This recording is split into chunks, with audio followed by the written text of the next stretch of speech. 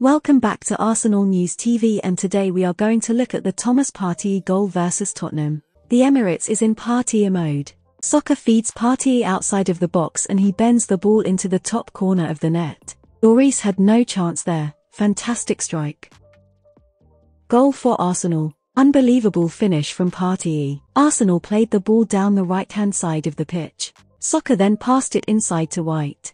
He then rolled it to Partey, who connected with it beautifully and sent it flying into the top right-hand corner from outside of the box.